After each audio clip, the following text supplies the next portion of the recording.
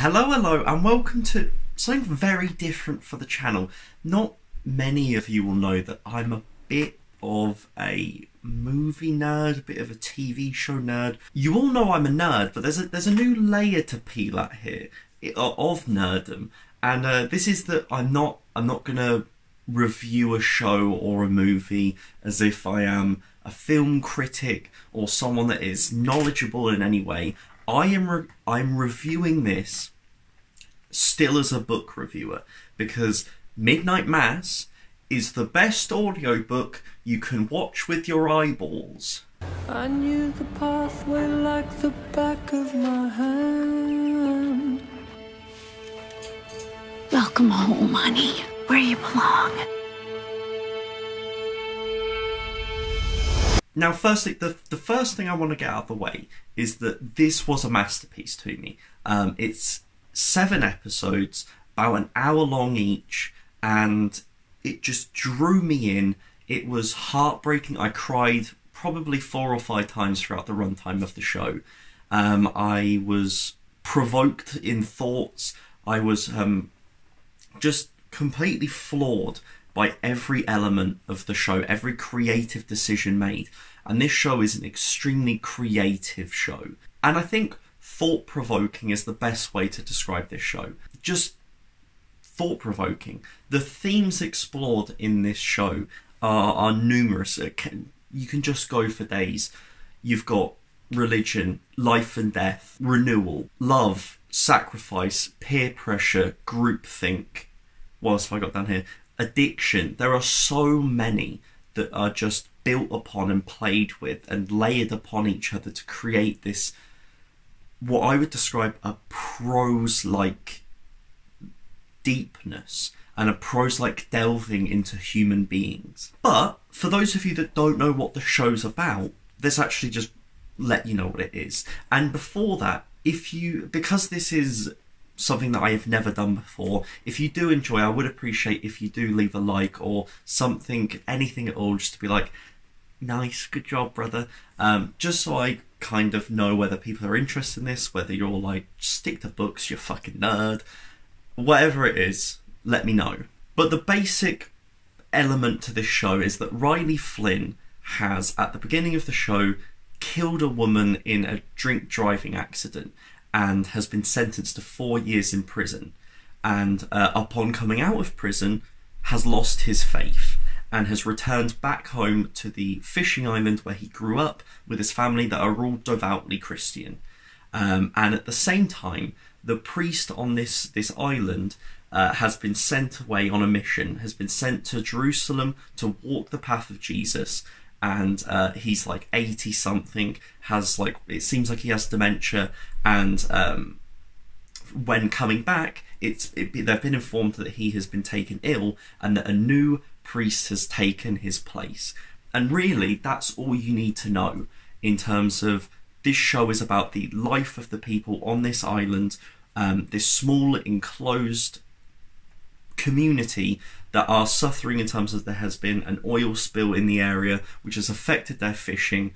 People are leaving, the town is dwindling, the population is dwindling, and you are seeing the return of Riley Flynn, who has come back from killing a human being, and the arrival of the new priest and the relationships and the exploration of religion in this small community. So, why have I called this the best audiobook you can see with your eyeballs?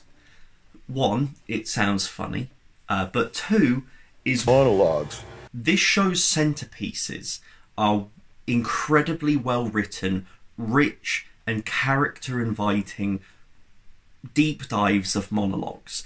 They are 5-minute long, just emotive explanations of these deep-seated themes and discussions and thoughts that are being explored by these characters.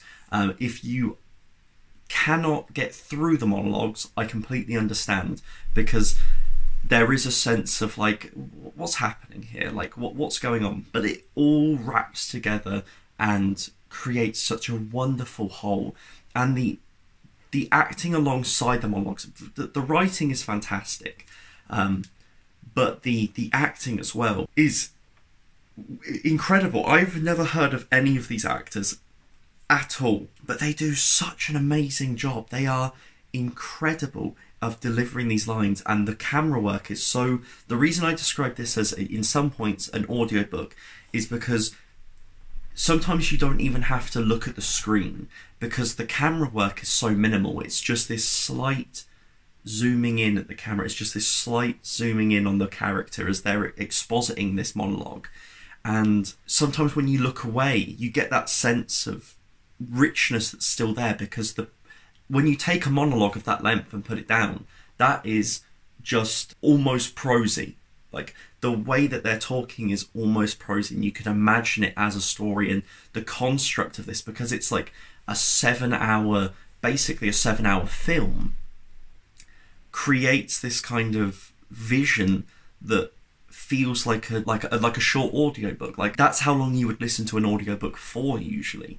And so there's this whole image created that is just amazing. The reason they work so well is because it creates the atmosphere, the ambience of thoughtfulness, because you've got these characters that are trying to grow and trying to change and trying to discuss their lives, and it creates that idea of they're thinking about it, so you think about it, and you've got so long listening to the words that they're saying that you can't help but reflect on how you feel and reflect on what you're thinking.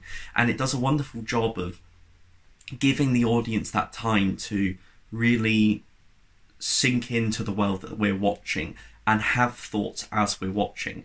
And usually when that happens, it's very easy to then be like, oh, I know where the show's going. If you get what I mean, where the foreshadowing can sometimes be so heavy that when it's a slower scene, because they're trying to fill that gap, and that leads to kind of heavy-handed making people understand. Whereas this show, there are so many bits where I was genuinely shocked by what happens because I didn't anticipate it, and the twists and the turns completely took me by surprise, which for people that know me, that usually isn't the case. Usually I am making so many guesses about what's coming. Like in books, I will constantly guess what's going to happen next, that I eventually at least hit the nail on the head with a few of them.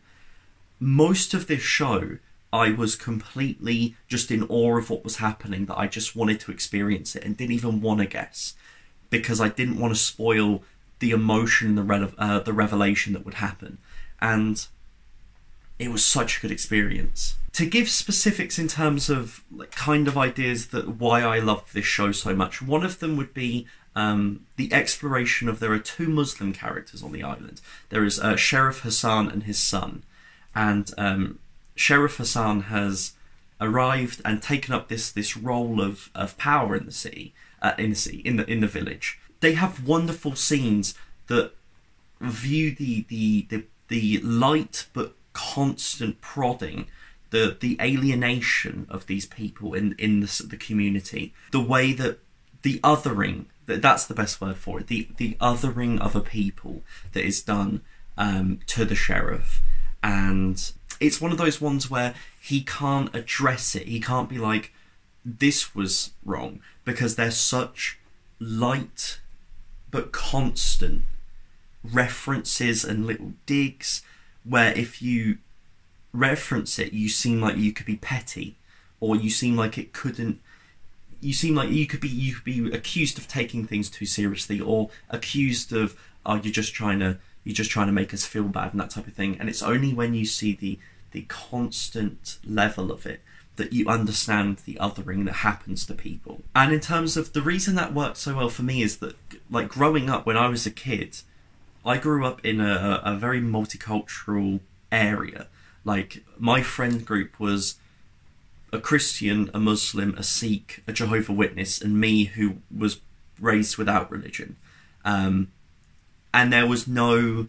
Everyone listened to what other people's religion were and kind of found it interesting. At least I very much did, found it interesting learning about other people's religions. And then moving out of that kind of when you're 7 and 8 and people are allowing you just to be happy and you move into that kind of early adulthood, and you see moving into a predominantly larger Christian community, and that othering that happens, that sense of alienation and not understanding who these people are, not understanding other cultures, and as a result not wanting to learn, just understanding to keep them separate.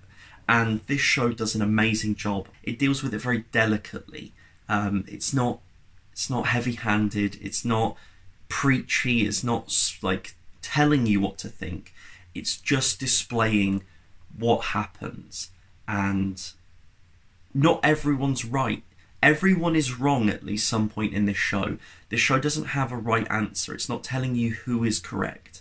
It's simply putting a mirror up and making people look at themselves. And in terms of like another example would be Riley Flynn himself, the main character, the protagonist of the show, that you are following this recovering addict, this man who has lost his faith, coming into a society that also is othering him for not being religious anymore, and watching his interactions, how he feels left behind, how he feels regret that he can't feel towards religion anymore, his longing to be able to do that but also reluctance to get involved, the family's reaction to him. It does a lot of things with that character, and also in terms of a recovering addict as well. Usually in any medium, when you give a character a massive problem in their backstory, that something that happens really early or before the story takes place,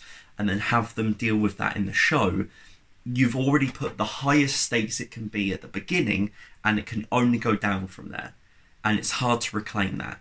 This show does it masterfully, because everything about that event is intrinsic and key to the problems that arise later. That has to happen at the beginning for everything to happen later. And so for anyone worried about that kind of thing, the show does it masterfully in that sense as well. It's not doing it for no reason. It's not a Wheel of Time Perrin situation. It's not one of those. This is very clearly a decision that had to be made, and something that has to happen for the rest of the show to take place. And finally, the priest. I don't know how to pronounce it. I haven't looked at anything. I think it's Hamish Linklater. Hamish Linklater is the actor that plays the priest. And without getting into any spoilers or anything, his performance is absolutely perfection. There is not a flaw in it. The cadence to his voice, the way he speaks, how he holds your attention, the emotive to subdued, the way he interacts with different people, everything about his performance is absolutely incredible.